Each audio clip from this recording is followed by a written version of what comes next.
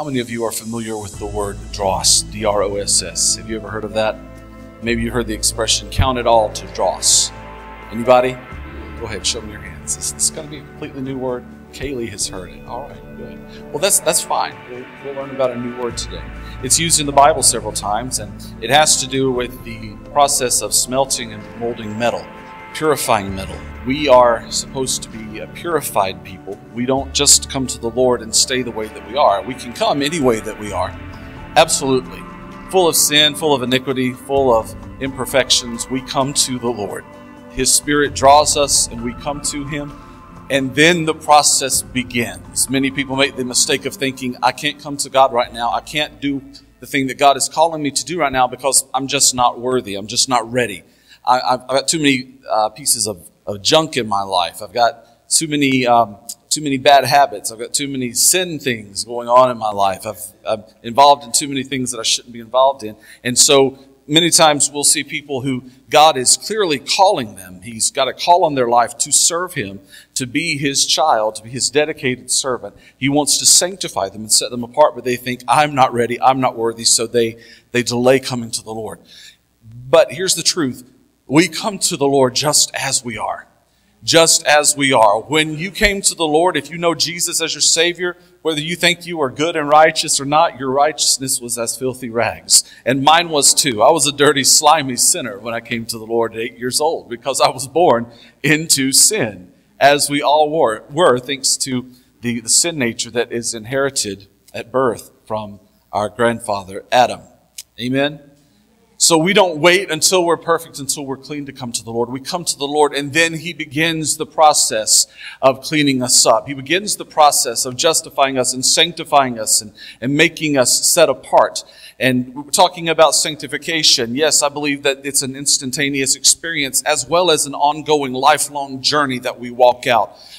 A lifetime of being separated. That's one of the actual definitions of sanctification. To be separated, to be set apart.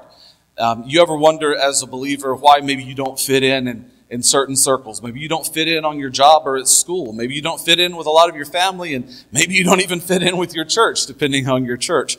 But it could very well be because of that sanctification factor in your life. Because you are not only being made clean, but you are separated. You are set apart for the divine purposes of God. So we could start right now, if we're not already, we could start right now to envision ourselves, to think of ourselves as vessels or as instruments that the Lord has set apart for His use. But maybe there are a few things that are part of us that prevent us from being used to the uttermost, used exactly like God wants us to be used. And what am I talking about when I say used? Well, I'm just talking about anything from starting an evangelistic organization and going around the world and ministering to being a godly example to your family. One of those is not any greater than the other. Did you know that? If you're doing what God has called you to do, then you're doing what God has called you to do. And we're not going to say, God, what you called me to do was too great, or God, what you called me to do was not big enough, and it doesn't compare to what you called someone else to do. But that's just not the case. God doesn't expect for us to accomplish incredible earth-shattering things. He already did that. He came and split time in half, BC and AD, in the form of Jesus Christ, His Son. He's already shaken the earth at Calvary, if you recall. So that's not what God expects us to do. He just expects us to be obedient and walk in wholeness, walk in holiness and sanctification. Do you agree? Isn't that amazing, though, that we get the grace and the goodness of God and we don't have to come to Him perfect? We don't have to be perfect, but He wants to make us perfect. So these imperfections, if you take a piece of metal, a piece of gold, or especially I like to use silver as the example. You can take the silver ore from the belly of the earth, from within the caves or the mines, and you get this nice piece of rock. But if you melt that down and then you pour it into a mold to make, say, a sword out of it, or a vessel of some kind, some sort of instrument, it's not going to be as strong and not going to be as pretty as it should be, because it is not pure silver. There is a lot of silver there, but there is something else called dross. Anything other than the silver, in fact, is called dross. You may have heard the expression, count it all to dross. When someone loses someone or something, well, we just need to learn to count it all to dross. Those things that didn't need to be there in order for us to be what God has called us to be. They may be bad things. They may be sin things. But then again, they may just be things that are there that are superfluous, that we don't need to have there. It might not be sin at all, but just things that we just need to have skimmed off the top. You see, when they melt the silver ore down, or gold ore, or whatever kind of ore they might have chosen, it goes into its liquid state. And then as they continue heating and heating, all of the dross, all of the impurities rise to the top. How convenient. They're brought to the surface. They are revealed. They don't stay within. They don't go to the bottom. They are lighter than the melted silver, so they float to the top. And then the refiner is able to skim them off little by little. And he continues after skimming, and he continues heating. And just when you might think that everything is pure and everything is completely as it should be, something else can rise to the top. So you have to be, as a refiner, you have to be absolutely sure that everything has been removed. He skims them off the top. Those are discarded. And then what he's left with is pure, refined silver. Like silver tried in the furnace of the earth, purified 7 times, the words of the Lord are pure words. Do you know that scripture? The words of the Lord are pure. Let me say it for you again. The words of the Lord are pure words, like silver tried in the furnace of the earth, purified how many times? 7 times. 7 is the number of completeness in the scripture, isn't it? The number of completion. We are in a heating process. We are in a process of being skimmed. The impurities, the things, both good and bad, you might even say. Some things good, but things that we just don't need in our lives, again, are being refined away from us. They're being skimmed. The dross in our lives is being taken away. The place after the refining takes place that the silver goes to is called the Foundry. Today's sermon, in fact, is entitled, Welcome to the Foundry. Did you know that you're in a foundry this morning? I actually thought that if we were to ever plant a church, that would be a great name for it.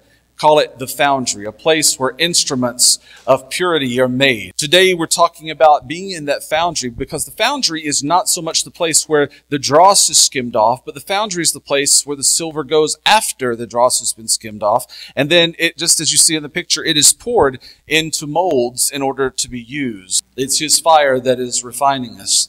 And we are being purified and made whole as we allow the Lord to make us whole. A foundry is defined as a workshop or factory for casting metal.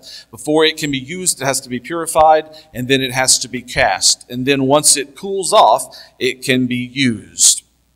In the scripture, Proverbs chapter 25, verses 4 and 5, I'm going to read that for you. It says this, "Take away the dross from the silver, and there shall come forth the material for a vessel for the silversmith to work up.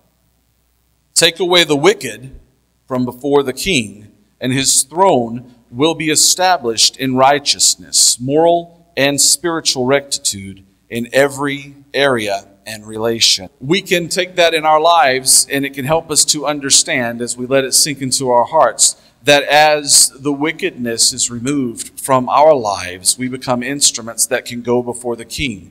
As the non-followers, as the non-believers, as those things, those people that are impure are removed from the kingdom, in the area of the kingdom, removed from the court of the Lord, a throne is established. Does that make sense? That's a pretty deep metaphor, isn't it?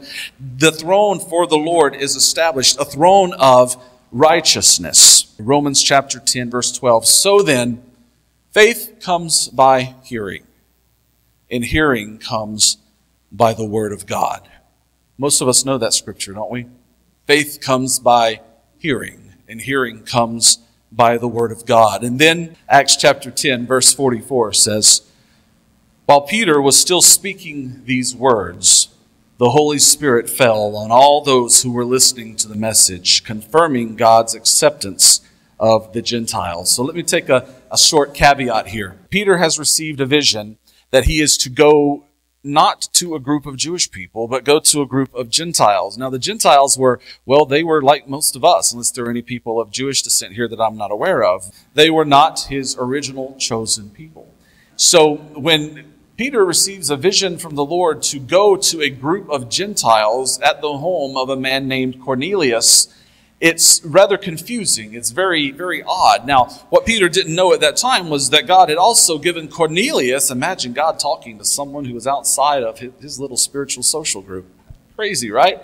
So God has also given a vision to Cornelius that Peter would come and preach at his home. So God is giving the vision to Peter that Peter's going, and God is giving the vision to Cornelius that Peter is coming. So isn't that just like God, to work all things together for the good of those who love him and are called according to his purpose? Amen? He is not quite understanding. In fact, God gives him, in that vision, Peter sees something that looks like a sheet. I picture it as a picnic blanket.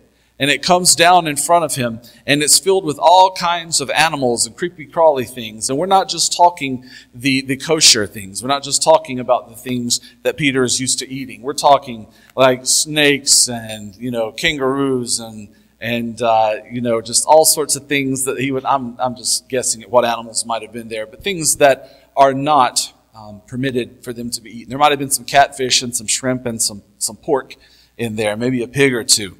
And the Lord tells Peter, take it and eat it. And Peter's like, no, Lord, I don't think so.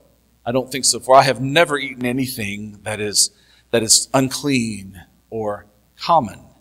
And so the Lord shows him the same thing again and says the same thing. Take and eat. And Peter responds again, Lord, my righteous Jewish lips have never eaten anything that is not permitted to eat, anything that is unclean or common.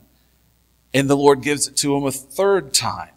The Lord's letting him know, do not call unclean that which I have made clean. Now, where most of the church over the years has taken this scripture is that it's okay to eat things that are unclean. It's okay to eat pork and shellfish and catfish. That is not at all what the scripture is telling us.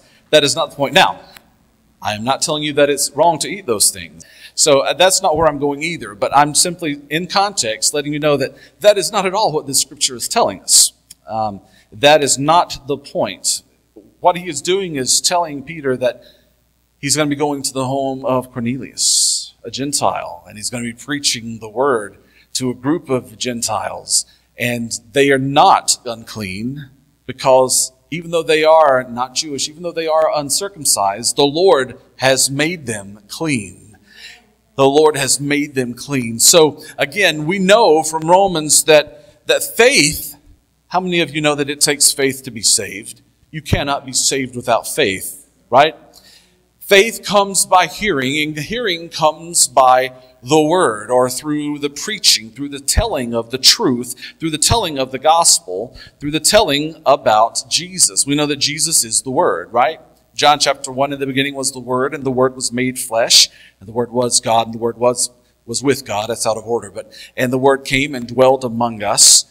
Jesus is the Word of God. The Word is Jesus. It was made flesh. It lived among us. It died on the cross for our sins. So now let me say it again. Faith comes by hearing, and hearing comes by the word. It was the word that Peter went to Cornelius' house to preach. He preached the truth. He preached the message of the word of Jesus. He preached the gospel. Gospel meaning the good news. It's not just a genre of music.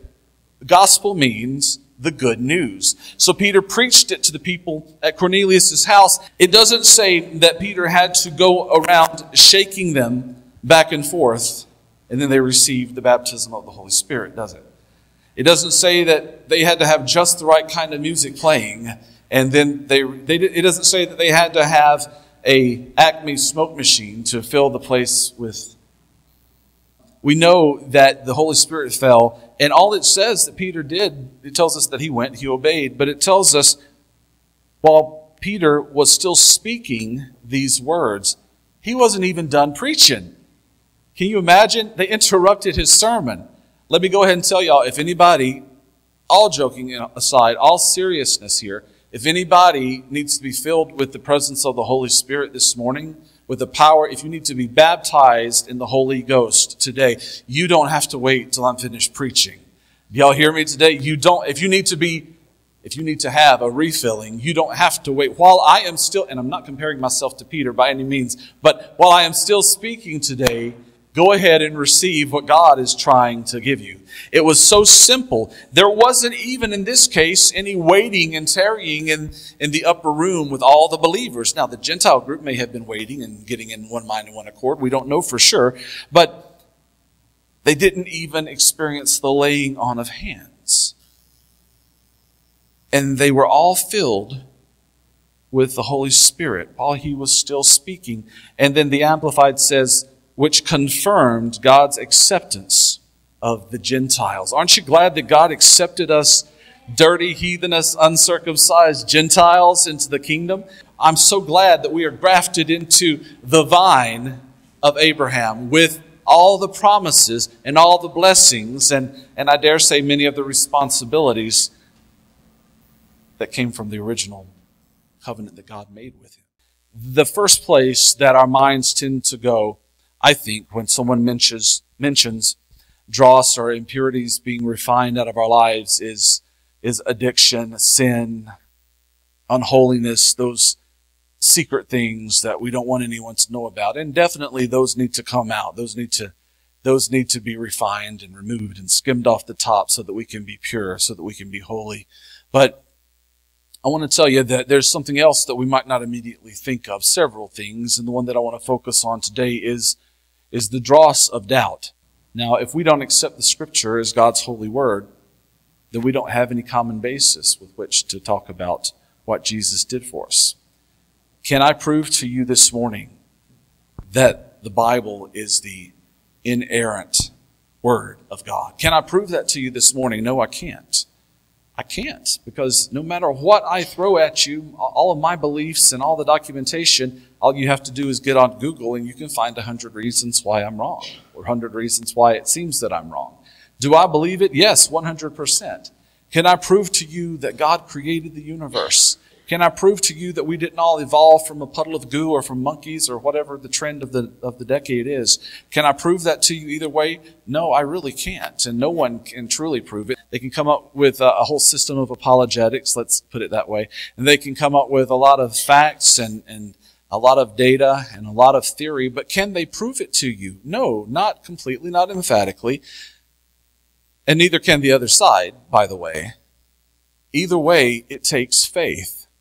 Now, for me, it would take a whole lot more faith to believe that I came from a monkey than it does to believe that I came from a creator with a divine plan. So, you see, however you go, it takes faith. People struggle very often with believing. Those with extremely scientific minds, sometimes the higher the IQ, the more people tend to struggle with it. Y'all, it doesn't matter tomorrow what kind of supposed documentation they find, what kind of evidence. If they find tomorrow a grave in the Holy Land and they dig it up and they find a body in there and the gravestone says Yeshua HaMashiach, Jesus the Christ, and they do DNA testing and they say, we can prove that it is, I don't know where they would get the DNA comparison, but anyway, if they did, and they say, we can prove that this is Jesus' body, y'all, it makes no difference. I believe that Jesus rose from the dead. I don't care what science says or what they think they can prove. What is that? Stupidity? No. Denial? No. It is faith. I don't need to go to a museum and see Samson's hairbrush to know that he had great strength when the power of the Lord came upon him. And he lost it when he disobeyed and had his hair cut. You know what I'm saying? It's just about faith. So this system of doubt that gets deeply enrooted in our hearts and in our lives needs to go. That is dross that needs to be skimmed off the top and removed. Here's some of the problems that it causes when we have the dross of doubt in our lives. We start to doubt that God is real. We start to believe in the secular system that we evolved from nothing, and from chaos came order. We need to be able to let that doubt be taken from our minds. Let it be skimmed off the top.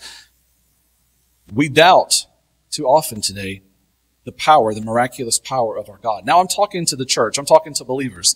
Do you know that in the Scripture, Jesus and the disciples, They went about doing good. And it says that Jesus went about doing good and healing all who were oppressed by the devil. Now later in Scripture, Jesus tells the disciples, even greater things than these you will do. Who's he talking to? He's talking to the disciples. He's talking to them, and those they would make disciples on down to us. Greater things will we do than even he did. So if the sick were healed in the Scripture, we can still heal the sick today through the power of Jesus. But we begin to doubt that, and we think, well, this particular ministry, this guy on television seems to understand. He seems to have a special gift for healing the sick. Well, maybe that's true. Maybe he does have a special revelation. And then maybe something happens in that ministry, and we see how, well, he wasn't the man of God, and that he looks like he was. And we start to doubt. But y'all, we cannot keep our eyes on the waves. We need to keep our eyes on Jesus and stay walking on the water. Amen? Because the power does not come from the television evangelist who's doing well or the ones who failed. The power does not come from the preacher who, you're so fond of, or someone who claims to have a healing ministry, whether they do or don't. The power still comes through faith in Jesus Christ. The power still comes through the Word of God. Faith comes by hearing, and hearing comes by the Word. It comes by the Word. We have to stand strong and stand tall on the book, on the promises, on the foundation of Jesus. The doubt that God still heals often causes us to not even what? Not even ask for healing, let alone believe for healing. But God still does it today. Y'all, He's healed my body in the past. He has healed me so many times. Some of you know about supernatural healing because you've experienced it, or you've seen or had a family member who's experienced it. He healed my body. He touched my mind. He saved me. It was just in time. I'm gonna praise the Lord. The dross of doubt. And doubt is a natural tendency. I mean, it's just, it's not a sanctified tendency necessarily, but it is a natural human tendency. I mean, let's be honest. Don't we all have doubts about this or that from time to time? Don't we all sometimes wonder, well, why didn't I get my healing? Why didn't my loved one get their healing? Why didn't my children get to experience the relationship with God that these other people's kids got to experience? Did I do something wrong? Maybe I wasn't really the Christian that I thought that I was when they were growing up. Just throwing out some strange examples there, but you know what? It comes down to just believing. We need to be able to believe.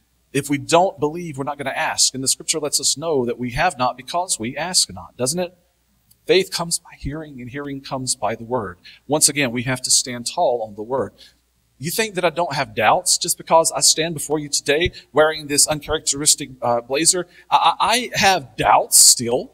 I have doubts. Do I doubt that God is real? No, I don't doubt that. Do I doubt that Jesus came and gave His life for me and rose from the grave and ascended to His Father and is now at His right side? No, I don't doubt that. But does the enemy try to place doubts in my mind about anything and everything, all of the above? Absolutely. The doubts are part of our life, and they need to be ever skimmed off. People are doubting today. Look, young and old, this is one of those things that gets preached to young people, but whether you're young or you're old, this absolutely can apply to you. They doubt their worthiness. They may think, I have not lived up to the expectations that my parents had for me. I have not lived up to the expectations that my church had for me. I grew up in church. I was in church every Sunday. I was a good kid. And then life happened, and I found out that there was more to life than just going to church. And there were other things in life than just hanging out with, God's people. And I've made so many mistakes. Maybe you felt that way before. Maybe your children have felt that way before. Hey, maybe your parents have felt that way before. And now, y'all, I'm just not worthy. I'm just not worthy to come. All that is doubt. All that is the enemy using your emotions against you. Whosoever. It doesn't matter what your past. It doesn't matter what your lifestyle. It doesn't matter what kind of illicit relationship you're in or have been in. It doesn't matter who you were with, when you were with them. It doesn't matter what you stole. It doesn't matter how little you gave. It doesn't matter whether your background is in Sunday school or in the jailhouse. Jesus died to give His life for you.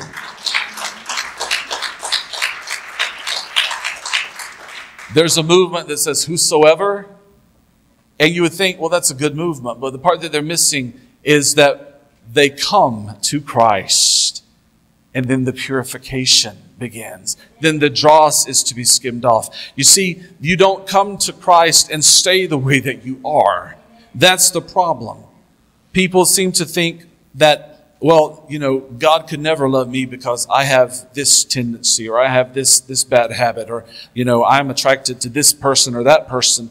That's baloney. God still loves you, and you are still invited to come into the kingdom of God. When you get to the kingdom, though, you're not going to be the way that you came. You're going to begin the process, some of it instantaneously, and some of it's a lifelong process of being changed, of being purified. The refiner's fire working in your life and working on your spirit. Amen? And my testimony always seems kind of limited because I was able to avoid all of those crazy years because I got saved when I was about 8 years old at youth camp, and I've been living for the Lord ever since. And that's not bragging. And sometimes it's just saying I'm blessed. That was a blessing, Sometimes I feel like, I don't have a very interesting testimony. I wasn't out in, prodigal son and eating pig pen food and, trying to find my way back to my Father's house. So I don't have that testimony. And maybe some of you do. And praise God that you have that testimony that He brought you through. But y'all, I cannot let myself doubt the worthiness of my testimony because I was blessed to be saved at an early age, any more than you or whoever this applies to can doubt the effectiveness of your testimony. Because your testimony is, that's the Word, isn't it? Your testimony is what this Word has done in your life. What Jesus, the Word made flesh, has done in your life. There's a scripture somewhere, you may have heard it recently, that says faith comes by hearing. And hearing comes by the Word. We are made overcomers, in fact, by the words of our testimony. So stand up and testify loud and long and clear. Let the church know, let the world know what Jesus has done in your life, and let them know what He wants to do in their life. In the name of Jesus, let them know that He wants to make a difference. You got children who aren't doing what you know that God wants them to do? Be a testimony to them. Faith comes by hearing. You got parents who aren't doing what you know the Lord wants them to do, aren't living like they need to be living. Your neighbors, your spouse, let them know what God is doing in your life. Put the scripture in front of them. I often pray, God, establish your presence all around them, in front of them, beside them, behind them, up and above and below, so that whatever direction they go in, they can't help but bump into you. They can't help but bump into your Holy Spirit. Church, there is coming a time, and that time has come. It is now when we've got to stand stronger and bolder than we ever have before, more filled with the Holy Spirit, more baptized in the Holy Ghost, with the evidence not only of tongues, which is absolutely an evidence, but not just the evidence of tongues, but the evidence of all the fruit of the Spirit and all the gifts of the Spirit, because we are the only testimony that some people will ever have in their lives. This word, and I use my iPad, but it's got the Bible pulled up, so pretend that it's a Bible. This Bible may never be read by the person in your office or by your kid, your grandchild. It might never be read at this point in their lives. So you have to live it out. And you have to remind yourself that this doubt that I can't be effective, this doubt that I don't wear a suit and stand behind a pulpit. I don't hold a microphone, and I don't have a television ministry. So who am I to try to tell anyone, even my own household, about Jesus? Who are you? You're a born-again, blood-washed, spirit-filled child of the Most High God is who you are. That's who you are, so you have as much authority as anyone else. You Gentile, you. Have you heard the word? Yeah, you have. You've heard the word. If only today you've heard the word. And while Peter was still speaking, they were filled with the Holy Ghost. Y'all, while you're still speaking, the Lord can make a complete turnaround in your home and in your life. This dross of doubt that tries to send us in the wrong direction, that tries to get us into places that we never had any business going. There's the doubt that your children are going to be okay. Have you ever experienced that? The doubt that your children are ever going to come back into the fold. Stop doubting and start preaching. Don't worry about what words you're using as long as you're using the words of Scripture. Live the life before them. Speak them. I just want to speak the name of Jesus. I just want to speak the name of Jesus over every doubt and every dark desire and over every addiction. I speak the name of Jesus. I plead the blood of Jesus over the doorposts in my home. Do you ever do that? We have doubt that we can approach God. Well, I mean, after all, even living for God all these years, we're still not worthy to approach the throne of God, are we? We're truly not. Once again, our righteousness is as filthy rags. And here's the good thing, though. We live post-Calvary. We live after the cross of Calvary. We live after Jesus was crucified. We live after the veil. And you know about this veil? Y'all know about this giant veil that was in the temple, right? That separated mankind, everyone except for the high priest, and only on allotted days when he was made particularly cleansed. It separated mankind from the Shekinah presence of God. But when Jesus died, when he gave his life, when the blood was shed, that veil that separated mankind from God was rent in twain. It split right down the middle. And I saw a picture of it the other day, and I used to picture it as being about this tall, like a doorway, kind of a little piece of fabric that was there, and you could maybe kind of see through it. It was a bit, that wasn't what, it was huge. It was tall. It was thick, very thick. And it split in two. Not just representative of God and man being reconciled, but literally Jesus reconciled man so that we can all boldly approach the throne. And no, truthfully, we're still not worthy. With all the refining, we're not worthy. But when God sees us, he doesn't see our unworthiness. He sees the blood of Jesus. So once again, we plead the blood of Jesus over our lives, and we speak the name of Jesus over our families, and we establish an atmosphere of the word all around them. But we have doubt still. It needs to be removed. It needs to be refined. Doubt that our children